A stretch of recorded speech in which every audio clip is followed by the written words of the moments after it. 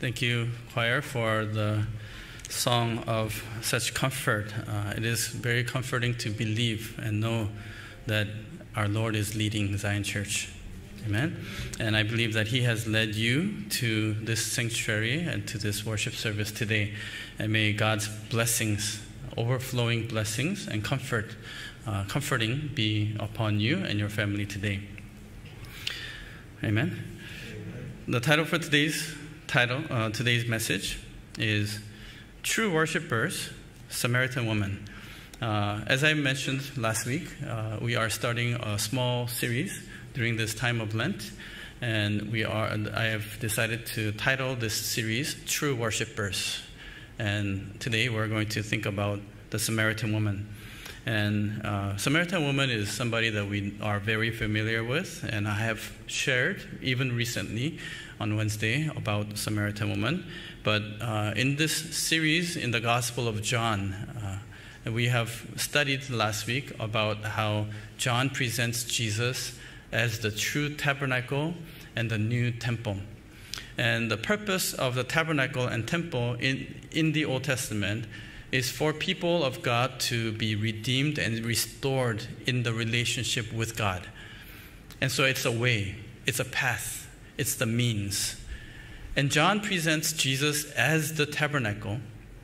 And tabernacle, as Jesus said, I am the way, the truth, and the life. And no one comes to the Father without coming through me, right? And therefore, the purpose in John's presentation of Jesus as the temple is not just the fact that Jesus is the temple. The ultimate purpose is who will be saved through that temple. Who are the people who will come and meet the Father and receive life? And Apostle John clearly states that purpose of the gospel in John chapter 20, verse 31. He says, I write this writing. The purpose of this writing is so the readers may believe that Jesus is the Christ, the Son of God, and have life in His name by believing. And so we are going to focus on those who have come to meet Jesus and have come to believe in Jesus. And there are other people in the gospel that have met Jesus. So in general categories, there are people who meet Jesus and do not believe. There are people who meet Jesus and come to believe. Let us ask ourselves, which category do I fall in? Because people like Nicodemus, that we are skipping today in this series,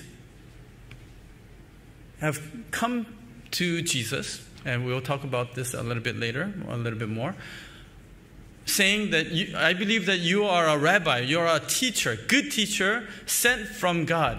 He believes to an extent. He recognizes who Jesus is. But Jesus ends up asking him, how will you believe if you cannot believe when I speak to you of the earthly things? I speak to you of the earthly things, you still do not believe. How will you believe if I speak to you of the heavenly things?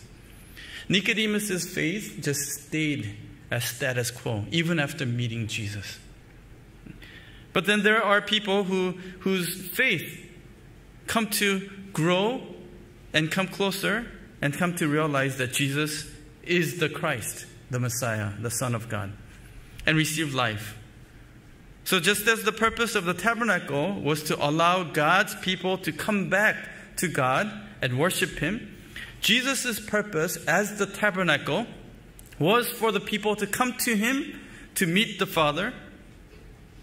And hence, naturally, we shift our focus to those who meet Jesus, come to believe, so that we can learn from them because they represent us. The ultimate purpose in God's work of redemption history, the ultimate purpose of God's work in restoring the temple is to redeem the true worshipers, to redeem Adam in the Garden of Eden. So let us take these few weeks to think about those who came to Jesus and believed in Him. we are skipping a few people, even among those who come to meet Jesus and believe in Jesus, such as in chapter 1, there's John the Baptist. And then there's Nathaniel. But we don't have that many weeks in the time of Lent, so if we have time, we'll come back to them, but we are skipping them for now. And so, among the people who come to meet Jesus and believe in Jesus, there are some common traits. And what are the common traits in these people who come to believe in Jesus? And I shared this last week at the end also, and I pray that you and I, will share some of these common traits also. First, they are representative of those who are redeemed and those who are saved through Jesus. So these people that we are going to be looking at, focusing on, represent us who come to believe in Jesus.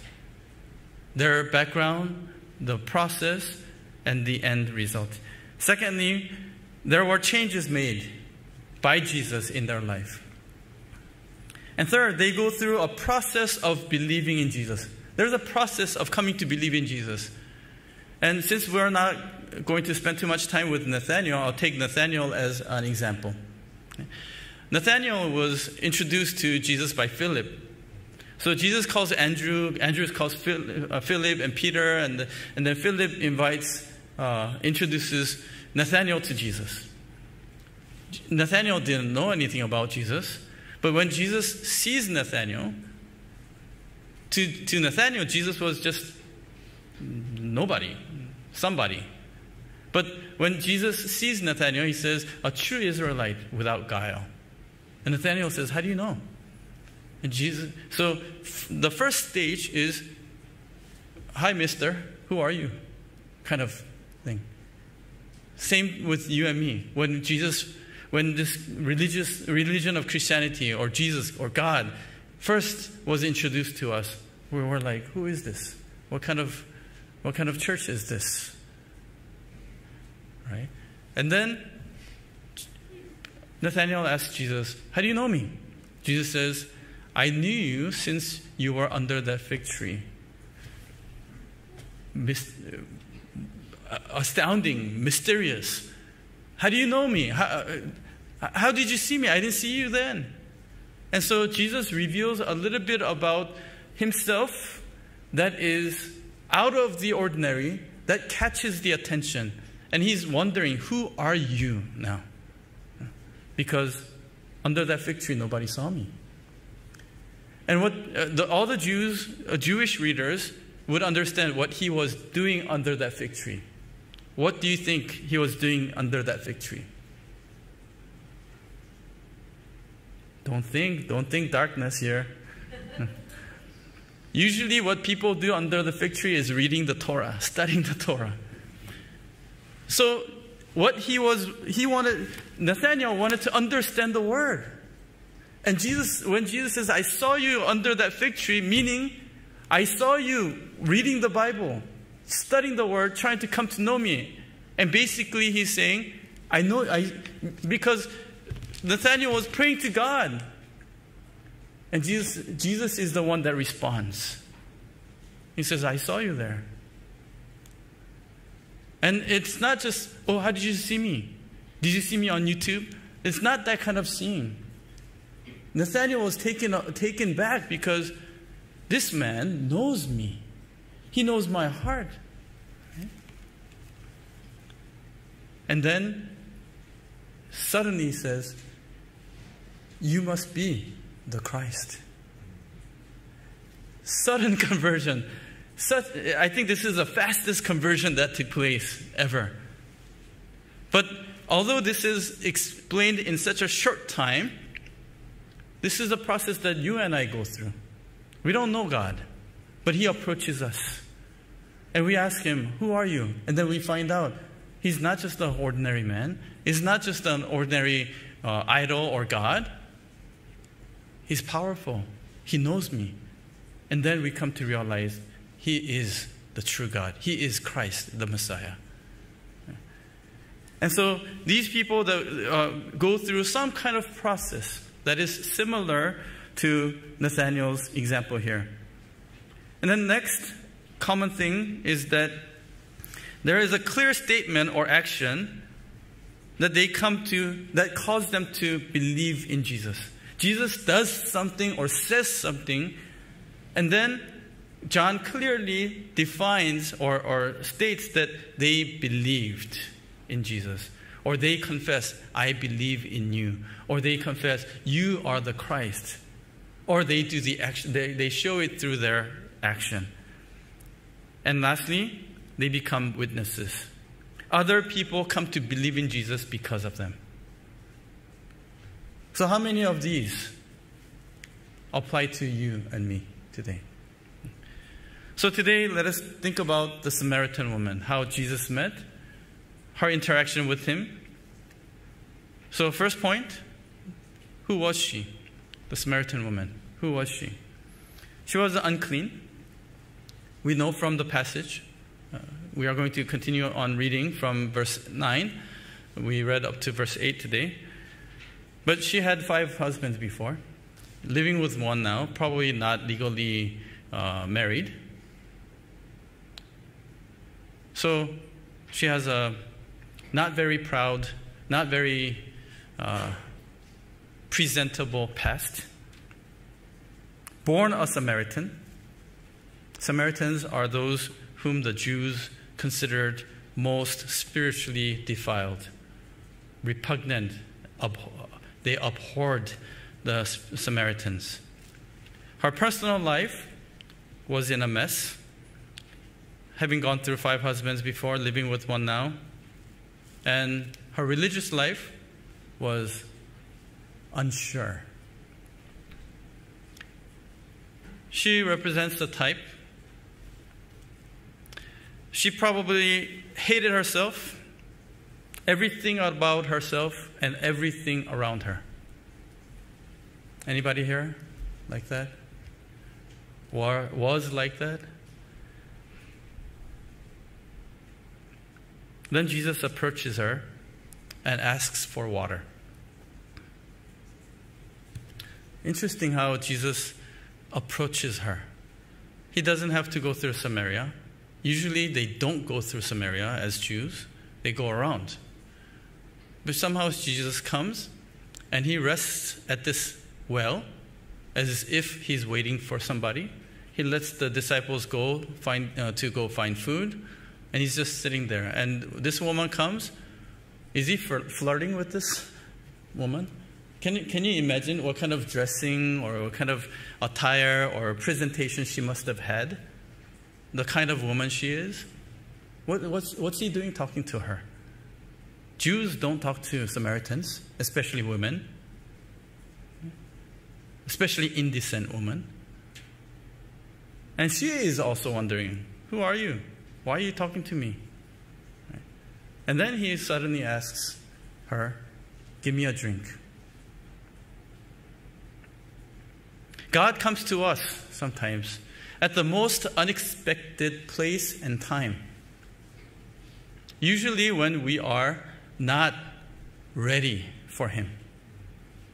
And he asks of us something. Not only talking about offering. Water in the Bible represents different things, but we'll come to that later. But and sometimes we don't have that thing that he's asking for. So let us look into the interaction in more detail as a second point. So the second main point is changes that took place in the Samaritan woman. The interaction between Jesus and the Samaritan woman. Let us read verses 9 through 11 first. Therefore the Samaritan woman said to him, how is it that you, being a Jew, ask me for a drink, since I am a Samaritan woman? For Jews have no dealings with Samaritans. So first thing Jesus says, give me a drink. The woman is wondering, and she calls him, you're a Jew. Okay? Let us pay attention to how she addresses Jesus. You're a Jew. Basically saying, hey, mister. Yeah.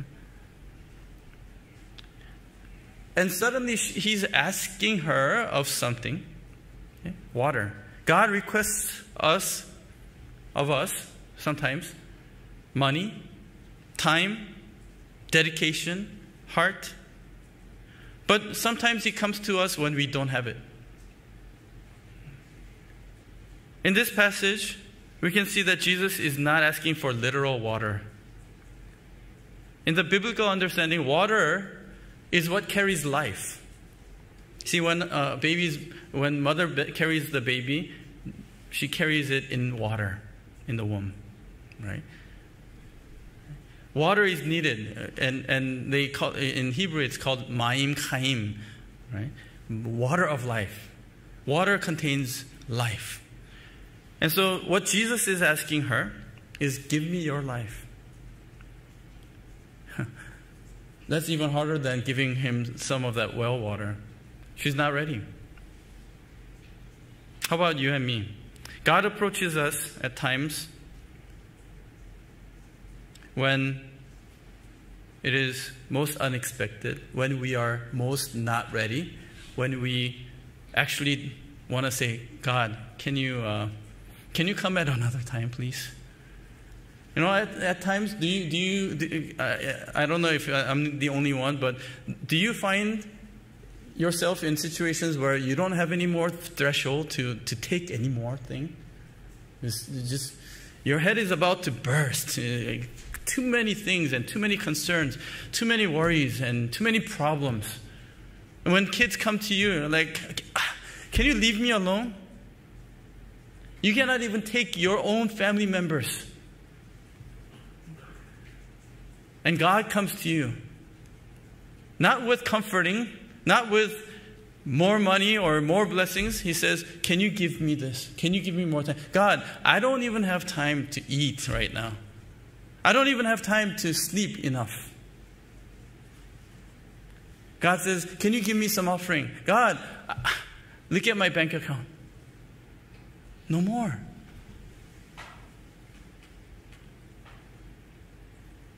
What He requests of us is our water. He wants our heart, our life. Just like Elijah, when he came to the widow of Zarephath, he asked her of the last handful of flour that she had, that last piece of bread that she was going to eat and die. Elijah says, give it to me first. Same thing God does to us sometimes. So are you ready to give up your temporary mammon for the eternal life that He is about to give us? Which is more important, realistically, right now, practically? Which is more important? Can you put a hold on can you say, God, can you put a hold on that eternal life? I'll take it later, but right now I need this right now. This woman came to the well with so much problem. Why did she come out to the well? Scorching sun, under the scorching sun of noontime, the 6th hour. Because she was probably so frustrated. Even her home, she couldn't find rest. She needed to come out and somehow find a way to live and survive. And she was probably saying, she could have said, Jesus, I have enough problem of my own. Can you leave me alone? Who are you anyway? Why are you asking me for that water? There's other people. How long have you been avoiding Jesus and His request? When God is asking of us something, He's requesting something from us, He doesn't always do it when we are overflowing and plentiful.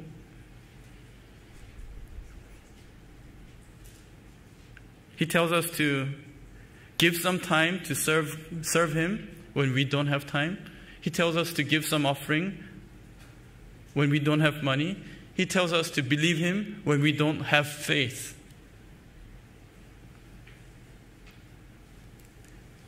The Lord came to each one of you and me in such a manner. So she's wondering, she's asking. And then, second thing Jesus asks, Jesus says, whoever drinks of this water that I will give him shall never thirst. Sudden change. John chapter 4, verses 10 through 11. Jesus answered and said to her, if you knew the gift of God and who it is who says to you, give me a drink, you would have asked him, and he would have given you living water. She said to him, sir, you have nothing to draw with, and the well is deep. Where then do you get this living water? Just like with Nathanael, Jesus says something that throws her off. You don't know where to place this. He says, if you knew me, you would be asking me for water. Or you just asked me for water, and you're saying you can give me better water? See, that's the next step that we come to realize. God is asking of us, but we come to realize He can give me something better. He's the one that can give me more blessings. Right? But the problem is, she says, but you don't have any bucket. Nothing to draw with. And that's why the big question, who are you? Who is this? But you and I know. You and I know what she wants. It doesn't really matter who he is. If he can give me that blessing, I want it. That's how we got drawn to Jesus. We got drawn not because of who he is, but because of the blessings that he can give me. She came out to draw some water because she is so thirsty. Maybe it speaks about her life, where her thirst is never quenched. And so she came out to this well, wanting to satisfy her temporarily. There sits Jesus waiting for me, waiting for her. And he finally says something that I wanted to hear. He has something that I want. Water that I can drink and will never thirst again. And it's not this well water. I pray that you may find that in Jesus who came to you, asking you for your water. Now, are you ready to give that water to him? She says, sir, give me that water. How does she address him now? It was from, you're a Jew, mister, to sir. What is sir? In the original language, it's Lord. Kyrios, Lord. See, our attitude towards God also changes when we realize he can give me something. I don't know how you're going to give it to me. And looking at you, you don't have a bucket, you got nothing. But still, if it is true, if what you say is true, I want that. Do you want it? No? Are you listening? You're not responding because you're saying, I already have it. Don't worry. So she says, can I have some of that water? Third thing that Jesus says, go, call your husband and come here. She asked for that blessing. Why can't you give it to me without condition? Isn't that how we want our blessings? But Jesus reaches deep into my life and brings out that thing that I don't want to reveal. Raise your hand if you don't have anything that you're hiding. Everybody, I think, has something that we want to cover up. It's her past that she wanted to hide. Something that she wanted to conceal and cover up, and she doesn't want to talk about it anymore. Ever. She doesn't want anybody to talk about it. If anybody talks about it, she gets offended. Her past, herself. Let us read verses 16 through 19. He said to her, go, call your husband and come here. How does the woman respond? The woman answered and said, I have no husband. See, she doesn't want to talk about it. She hides it. She lies. Jesus said to her, you have correctly said, I have no husband. For you have had 5 husbands, and the one whom you now have is not your husband. This you have said truly. The woman said to him, Sir, I perceive that you are a prophet. She realizes when Jesus talks about it, and nobody talked about this probably. Everybody was probably behind her back, just pointing fingers at her, gossiping about her. She realized, however, that thing that she wants to cover up, layer over layer over layer, that is what causes her from being happy. That's what causes her eternal thirst that can never be quenched. Do you have that today? Do we have that? If you don't, you are a truly blessed person. So she lies. She's not brave enough to face it. She's not courageous enough to accept the fact that she has that dark side and past. This is why you and I put up social makeup. What do you do when you put up makeup? Why? Let me ask. These days, men put on makeup too, I guess. But let me ask you generally, men and women, why do you put on makeup?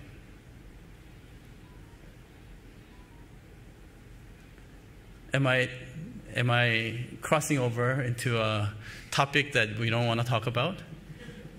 Why do we put on makeup? 2 answers. To cover. Second, to beautify. To make myself more presentable. True? Yes? Yes. I'm not against makeup. Yeah. I'm against myself putting on makeup, but we do that, not in a negative sense, but in a positive sense. Right? So we can be presentable.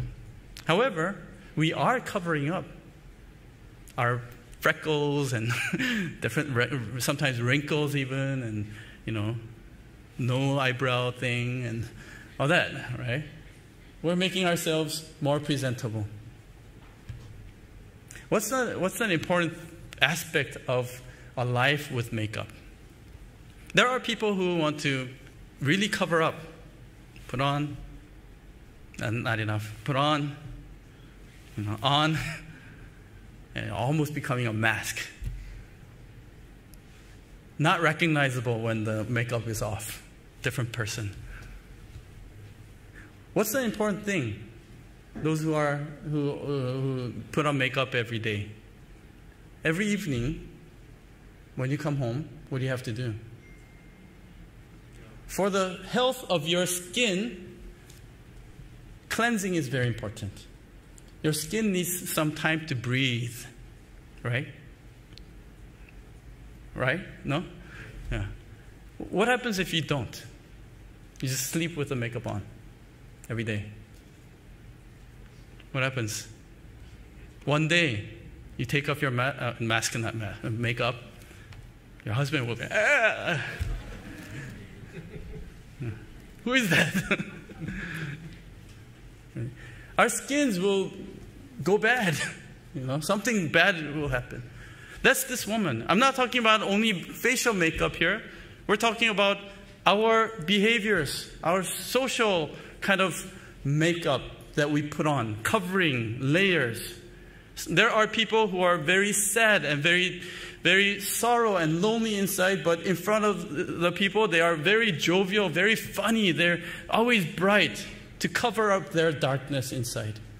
There are people who come off as very strong character, but inside they're very tender and very weak, and they put up that strong character so that they can protect themselves. They're afraid that they might get hurt.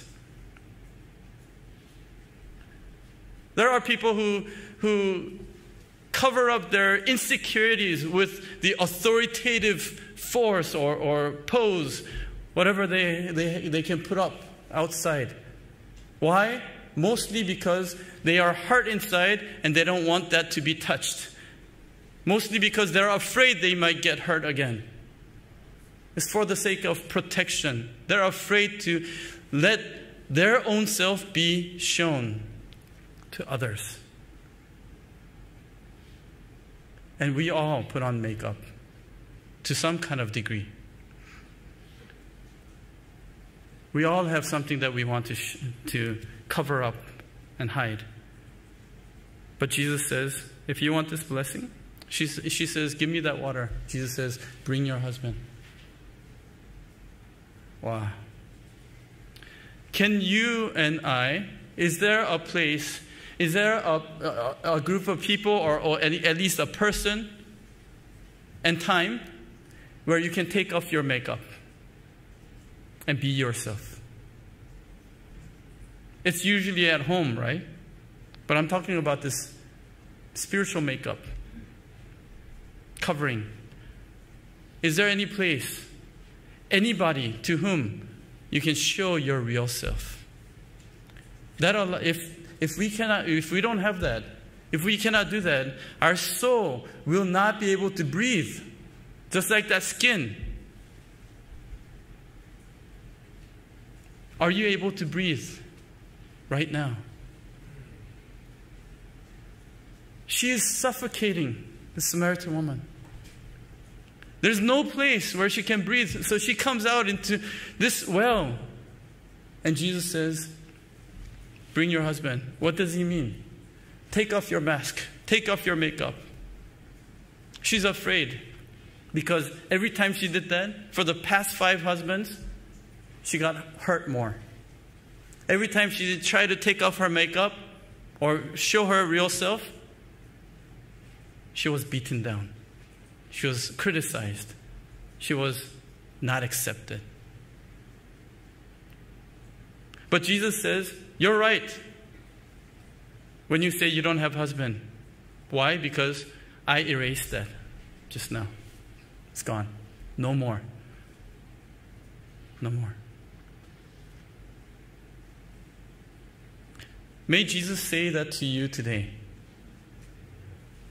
The thing that you want to hide, the thing that you're so afraid that other people might point fingers at, Jesus says, you don't have that anymore. No more. How? Go some kind of ceremony? Some kind of ritual? No. Just because Jesus said it. It's too easy that it's so hard to believe. Can you believe today that Jesus reached in and took that cancerous cell out and threw it away? Amen? Our past, the thing that we want to cover up. So now you can breathe. Shall we practice?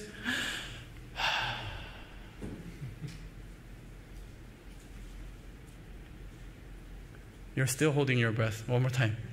Ready?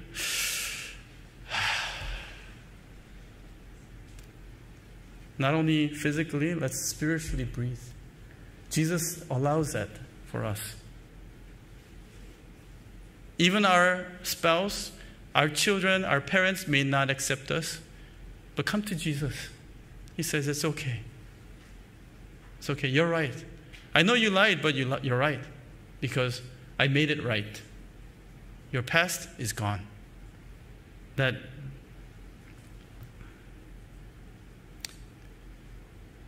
See, God is a great constructor.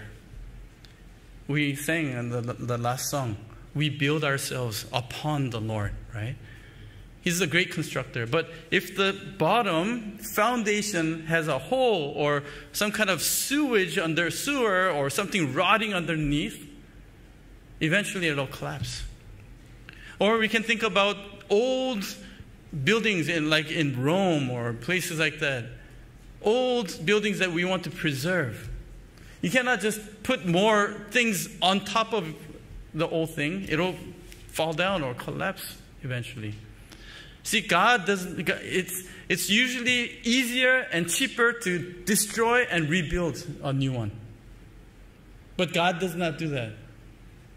God preserves us, our identity, our structure, but He changes.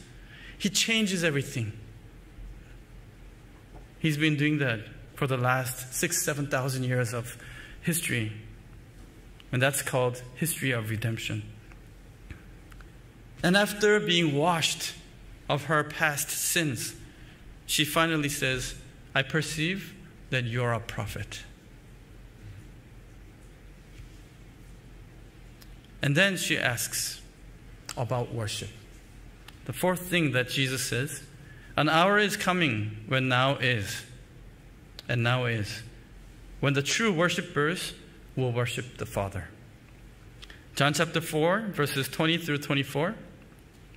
She says, our fathers worshipped in this mountain. This is Mount Gerizim, northern kingdom of Israel, where Jeroboam built a temple. And then there's another temple in Jerusalem. So that's what she is referring to. Our fathers worshipped in this mountain, and you people say that Jerusalem is the place where men ought to worship. So her question is, where am I supposed to worship?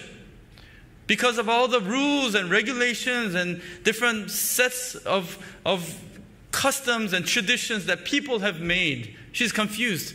She's actually troubled by this faith. And even when she worships, she's not sure if God is receiving my worship. Even when you sit through worship service, sometimes we feel like, who did I worship? Was God there? I hope that's never the case in Zion Church. But that's what she felt like. So she asks that question about where to worship. Verse 21, Jesus said to her, this is Jesus' answer, woman, believe me, an hour is coming when neither in this mountain nor in Jerusalem will you worship the Father. She asks where, and he answers when. And when is that? He says, there is this hour coming. And in Greek, it's hora. And we learned, I think I shared several times about the significance of hora. This is hour. But in the Gospel of John, hora is used to refer to the time of Jesus' glory on the cross. And secondly, about the time when Jesus speaks the word and it matches with the faith that receives that word. Just like two hands are needed to come together to make a clap sound, Jesus' word and the faith that receives the word, when they come together, that is the hora time. And we see that in Mary, Jesus' mother, in John chapter 2. In Matthew chapter 8, the centurion, he says, my servant is sick. Jesus says, I'll come with you. He says, no, you speak the word. He goes back and he finds out the hour when Jesus spoke the word, right, he was healed. The Canaanite woman also. So Jesus says the hour is coming. And it's not about what time is coming. It's not like, all of you wondering, in 5 minutes it's 12, will he finish? I will finish when the hora comes. Jesus says the hour is coming. What hour? They're at the 6th hour. Is it the 7th hour? No. What hour? Did that hour come? Verses 25 and 26. The woman said to him, when Jesus said the hour is coming, and now is, Jesus says now is, when the people of God will worship God in spirit and truth. And so when became when, where became when, and when became how. Worship in spirit and truth. Okay? And she asked him, she said to him, I know that Messiah is coming. She's catching on to this word. Jesus is testifying, Jesus is teaching her this word. And she's catching on. Jesus says, the hour is coming. And she catches on and she says, okay, the hour is about when the Messiah comes. Right? And so she speaks about that. I know that Messiah is coming, he who is called Christ. when that one comes, see that hour, when that one comes, he will declare all things to us. Jesus said to her, I who speak to you am he. Wow. The hour came or not? Jesus says the hour is coming. She interprets it as when Christ comes, and Jesus says, I am. So now it becomes who? The hour is who? Right? And Jesus says, I am. And did she believe? She leaves the water jar and goes back to her town full of people that used to point fingers at her, right? But she says, I think I met Christ. All these people come to believe in Jesus.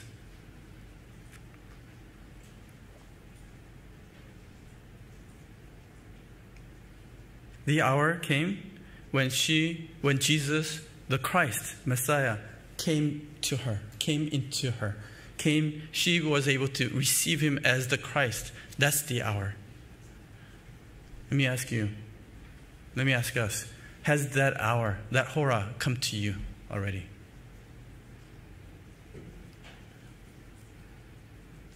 If it did, can you say amen?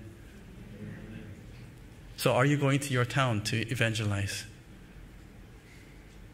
Say amen? No? See, the Jesus that she came to realize, came to meet, a Jew, and then the Lord, then prophet, and then the Messiah, Christ. She had come to the well with heavy load, but she was able to go back with joy and new life. You might have come to this church today with heavy load. I sincerely pray that you and I will be able to go back with joy and new life. She became a witness of Jesus. Lastly, third point. There's Apostle John in the Gospel of John presents these people who meet Jesus and believe in Jesus and become witnesses. And then contrasts or compares with somebody near that passage that meets Jesus in a similar way but does not believe. And I mentioned earlier, it's Nicodemus compared to the Samaritan woman.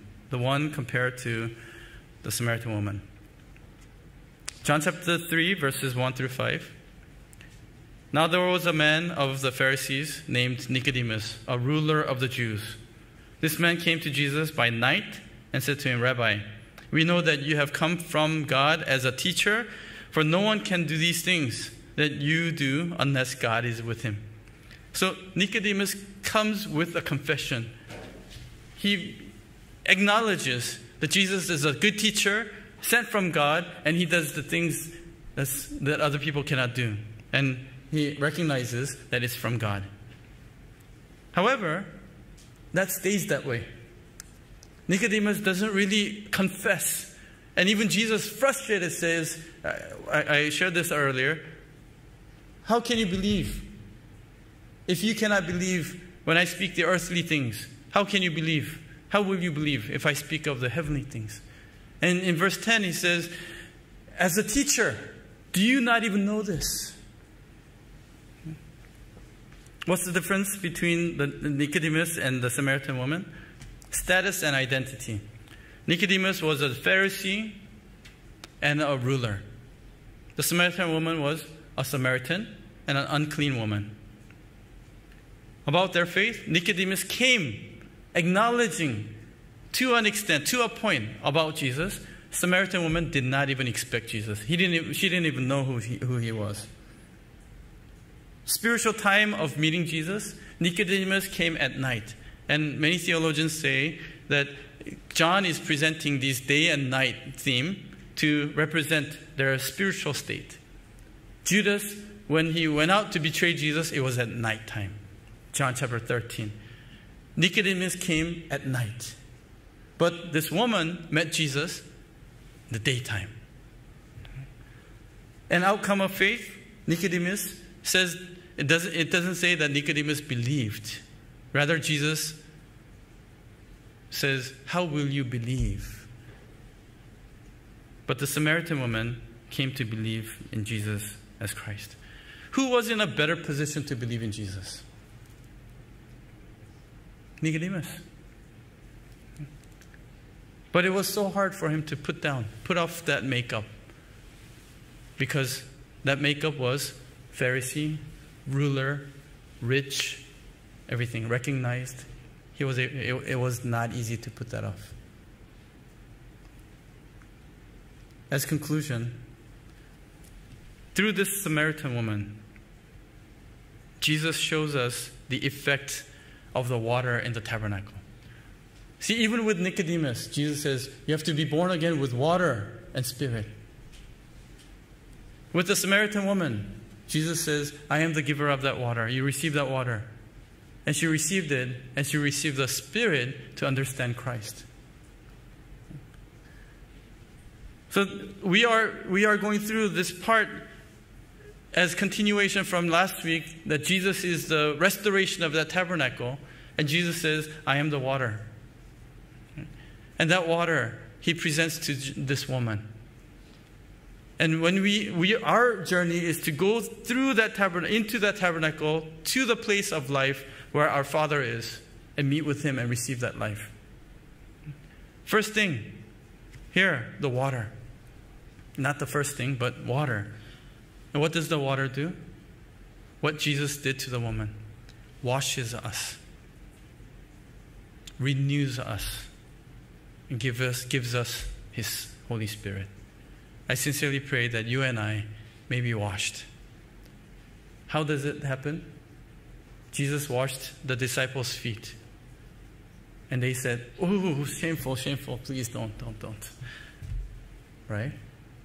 But Jesus said, unless you do this, you have nothing to do with me. Unless you do this, you cannot go into the kingdom of God. To Nicodemus, he said, without being born again through water and spirit, you cannot enter into the kingdom of heaven. You cannot enter into the holy place. So I sincerely pray that you and I will receive that water today. He will wash us clean. Let us pray. Our Heavenly Father, we thank you for giving us this time. Father, we come here with heavy load. We come here with shameful selves, deep inside, the things that we are trying to hide, even the sins. But Father, we pray that you will wash us. Give us that water. May we be able to meet Jesus.